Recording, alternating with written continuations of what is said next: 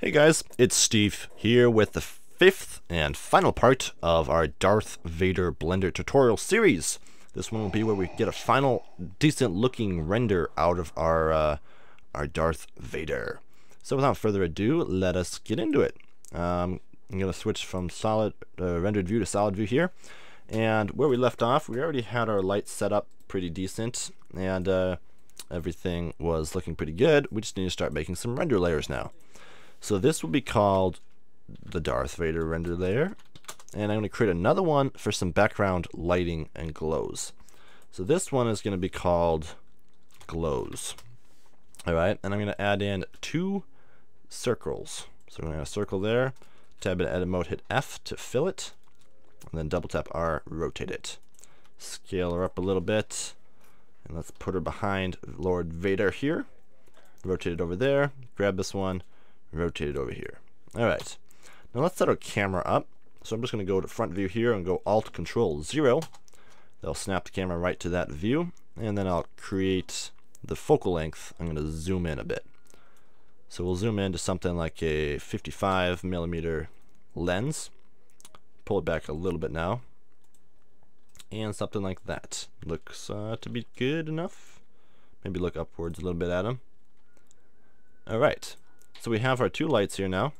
This will be our blue glow, this will be our red glow. I'm just going to take this glow here, go to the materials, go new. We'll name this one blue glow.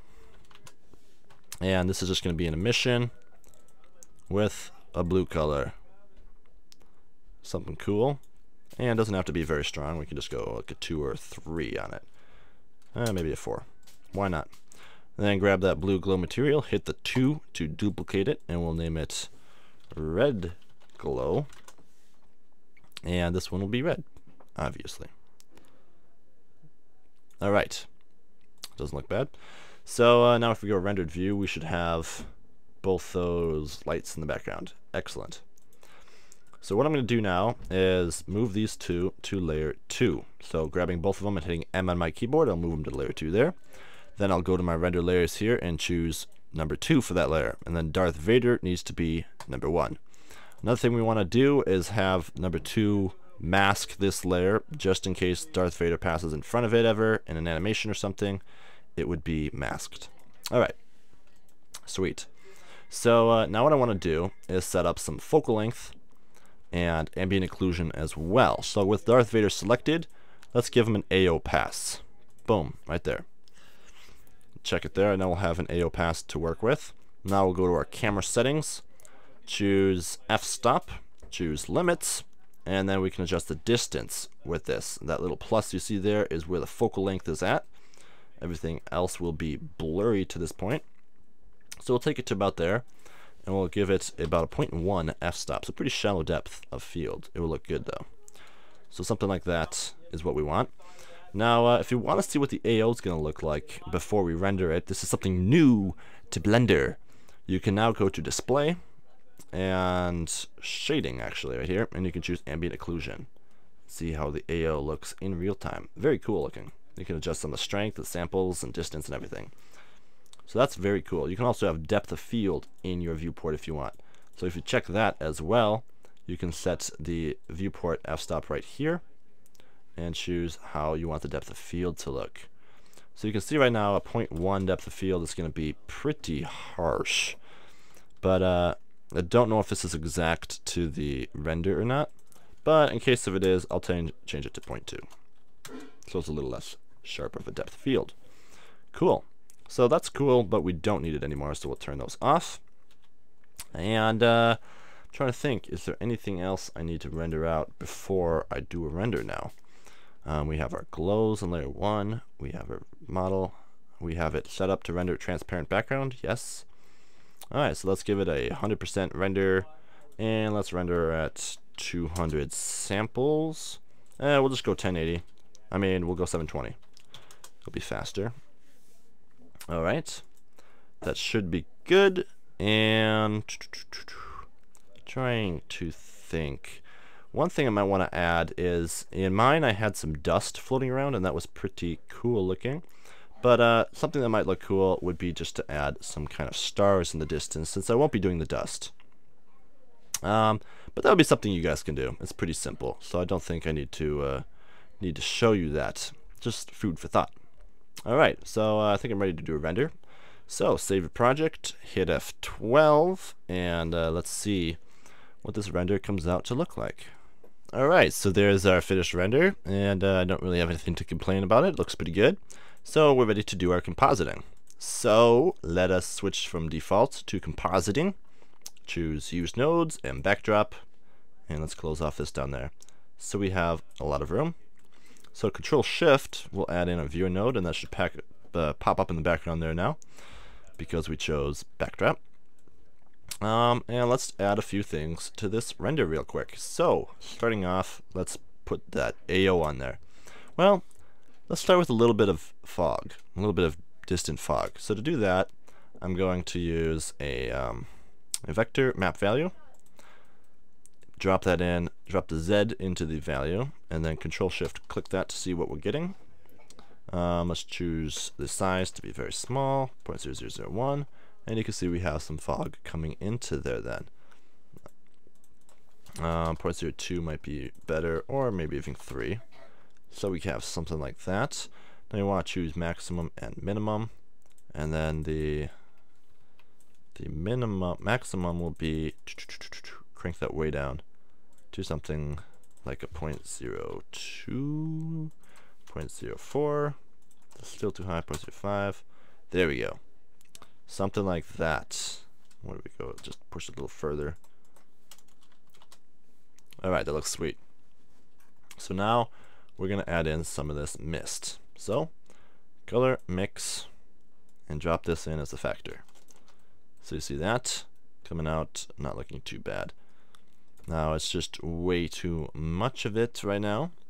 So first of all, I'm going to change the color of it to be a little bit bluish, and then change the color to be a little bit darker. Alright, so we see what that looks like before and after. Not too bad. One thing we can do is drop in a contrast, brightness contrast into here. And if we crank the contrast up, we get the blacks harder and the whites harder. Let's brighten it up a little bit too. And something like that.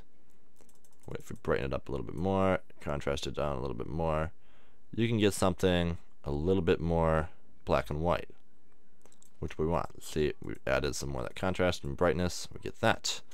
So that just makes the fog a little bit more harsh on the back. I think I want to crank that up even more though. We'll go all the way up to, well, we'll try 10, and then brighten up just a little bit. See what that looks like. Before or after.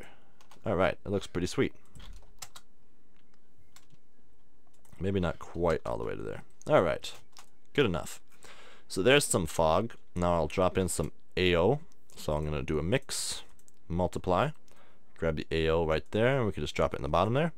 And that's what it looks like with 100% AO. But I normally go like a 0.5 or so. Don't want too much AO. So you can see the difference there. Get some of that ambient occlusion, which doesn't look too bad. Alrighty. So now let's add in the backdrop. So that's going to be a new render layer. So I'm going to go Input, Render Layer. We're going to choose the glows. And I don't actually want to use this as the drop-in. I'm going to blur it. So we're going to go Filter, Blur, and change it from Gaussian to Fast Gaussian. Drop the image in there. And let's go Relative along the Y. Let's start with one that's just blurred 5 by 5. And duplicate it. And do one that's blurred like 35 by 35, something crazy huge. Drop that into the image. So we have that. Now I'm going to go color mix. Whoops, color mix. Go add, and we'll add this one in the bottom here. And see what we get there. It doesn't look too bad. We might want to switch these around actually.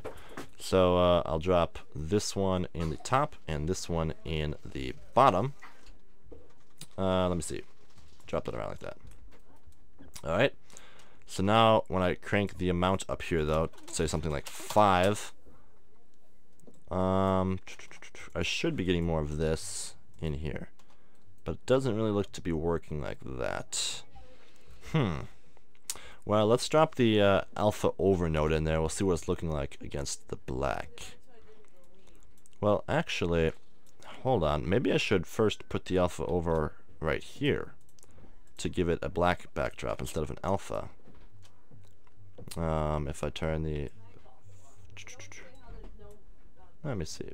There we go. Make this black. Alright, cool. Drop that in there. And now let's see what that looks like. Yeah, this isn't... Oh, there we go. That's doing it. So now we can use another alpha over down here. So basically, in case I did that too fast, just an alpha over node with the image going to the bottom and black to give it the black background. So now I have this crazy blurred out image, and I'm going to add it with an alpha over node on top or below this.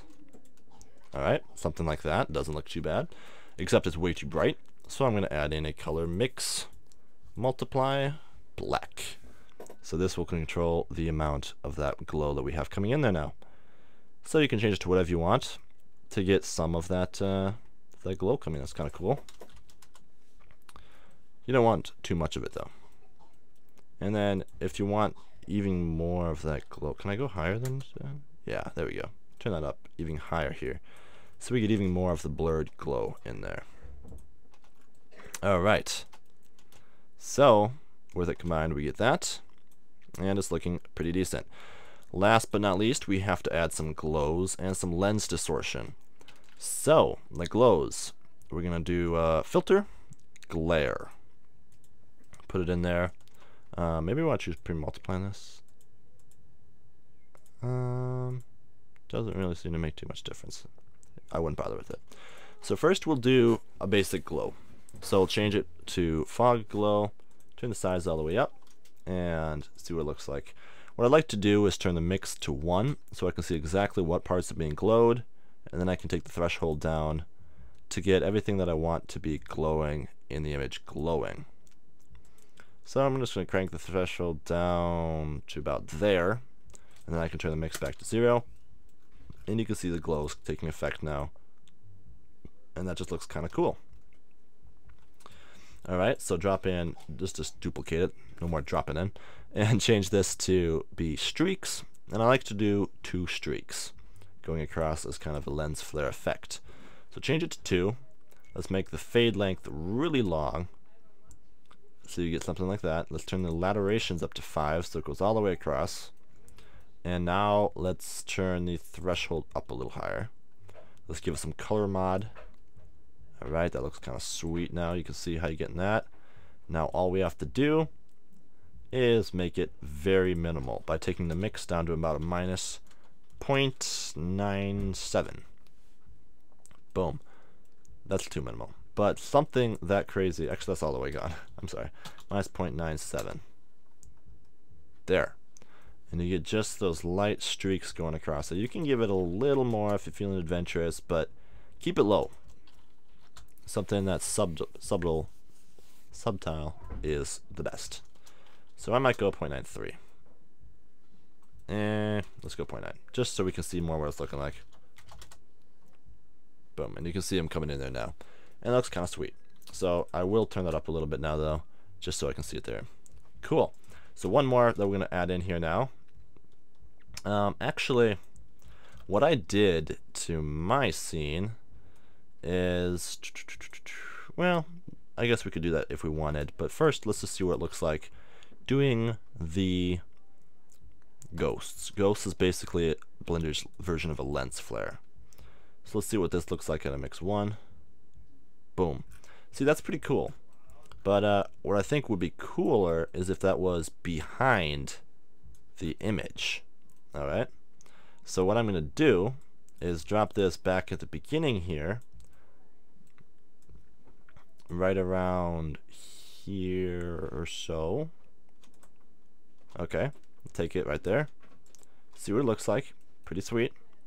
And now what I'm going to do is add it back in. So color mix, add. If you leave this to 1, you can basically use an add node, and this will be doing the same effect as it would be if you left that at 0. So you add it in, and you can see it's over the top like we didn't want. But then I can grab my Lord Vader Alpha and use this as the factor. Boom.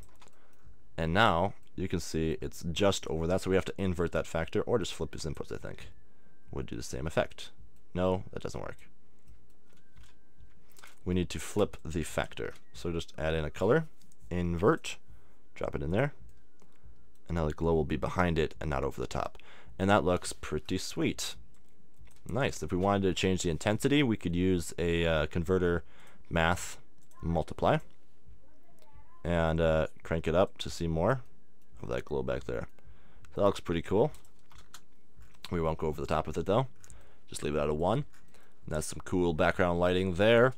And we're almost done now. Everything is looking pretty sweet. The last thing I would add is the lens distortion. So add in a lens distort node, turn up the dispersion a little bit, and look at how beautiful she looks.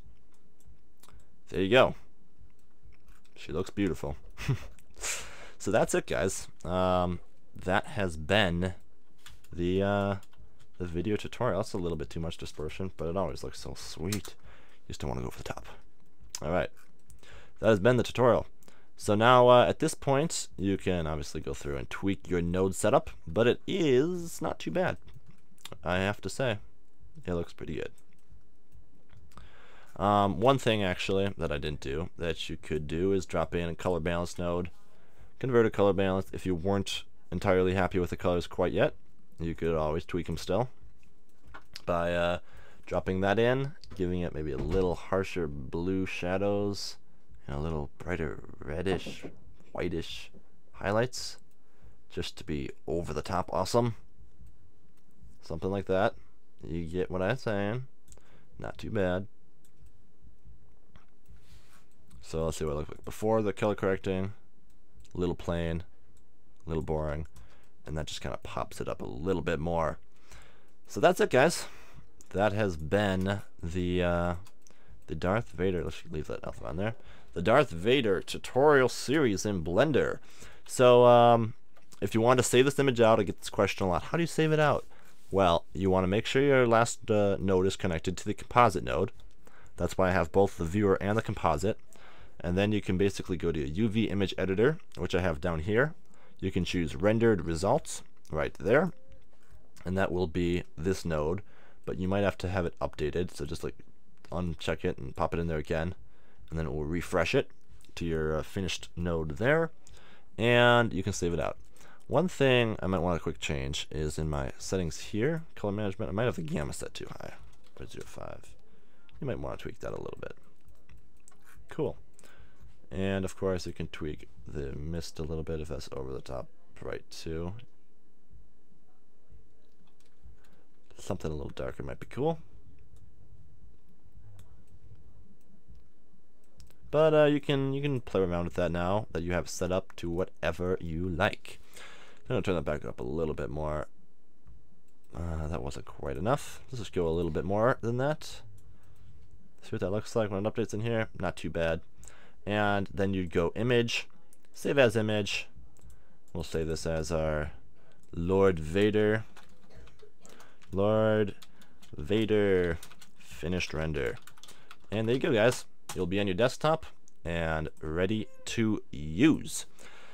So that's it, guys. That's the final results from this 5-part tutorial series on creating Darth Vader in Blender. I hope you guys have had fun, learned some things, learned some modeling tips, rendering tips, material tips, texturing tips, and had a good time. If you had fun, like, comment, subscribe, and I'll see you guys in my next tutorial video later. So, bye-bye.